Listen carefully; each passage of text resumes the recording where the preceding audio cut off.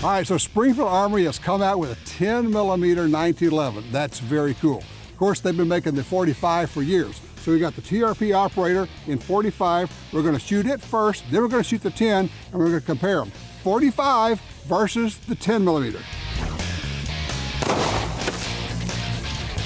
Let's take a look.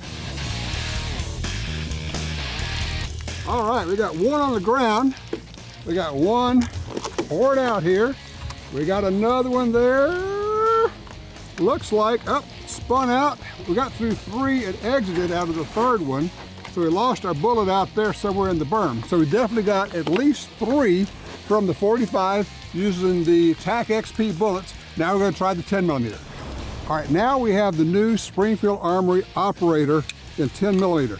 This is one cool looking gun. It's TRP, 5-inch barrel, 10 millimeter, Barnes TAC XP. Gonna shoot the water jug. It's going a little bit faster. Let's see what happens.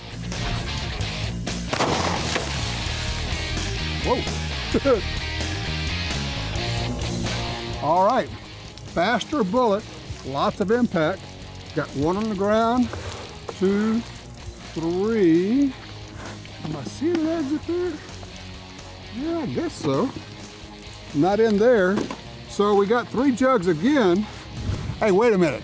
Just when we turned off the cameras, we looked down, we found the 10 millimeter bullet on the ground. Now, we got about 3 jugs worth of penetration out of both the 45 and the 10, which is the way Barnes designed these bullets. But when we went back and looked at the slow-mo, we could see a lot more energy out of the 10.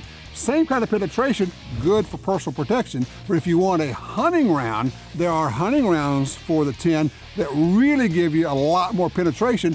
That's why you choose which bullet you want. Now this one did a great job for what we're doing here. If you want to hunt, pick a hunting load and use that. The 10 millimeter, definitely more energy.